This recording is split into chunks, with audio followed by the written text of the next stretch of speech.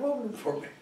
Okay, when you find what you think is a contradiction, see who St. John Chrysostom was talking to one time and who he was talking to the other time. Now, if he preached in Constantinople the way he preached in the, sort of a Bohemian village of which Antioch was at that time, Constantinople would have laughed in scorn.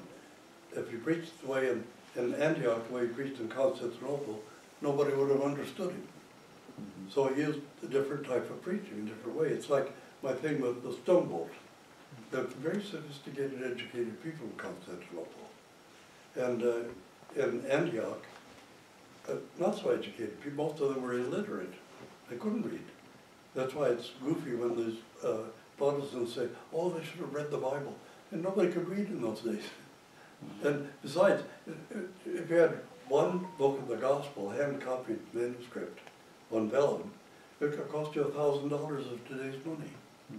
Only the rich could have a copy, but you had to be able to read for it to make any difference. That's why they started painting frescoes on all the walls.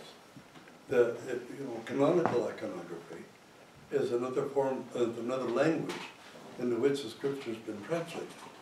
That's why we have a canonical rule for icons. They have to be faithful to the scripture to do it. And it's to understand, let's say John Chrysostom could preach one kind of sermon in Constantinople, he could use one kind of metaphor, fine. In Antioch, they wouldn't have understood a bit of it. So he had to preach a completely different way in Antioch. That's, there's a story, Chrysostom was quite a lengthy preacher. I know we've gotten lengthy here right now.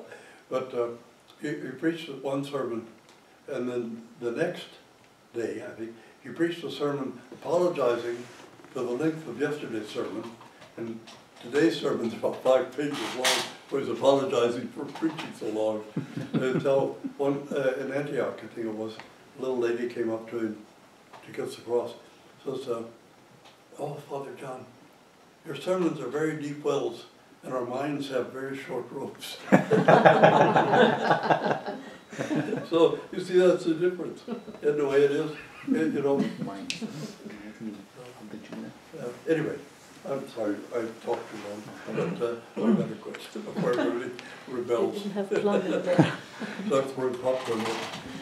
It is surely meet to call thee blessed Theotokos, ever blessed and most pure, and the Mother of our God, more honorable than the cherubim, and more glorious without compare than the seraphim. Without corruption thou givest birth to God the Word.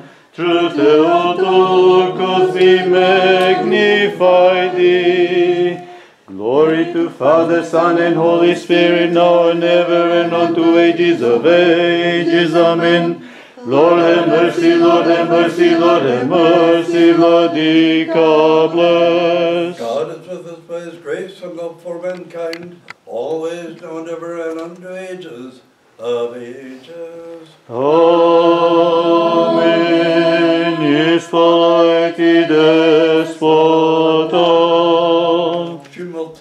Lamutam Vladika, thank you very much. By the way, I think today how much I missed Nina and Ovidio.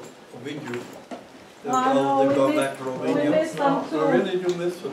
Yeah, we do. They watch the liturgies from back home.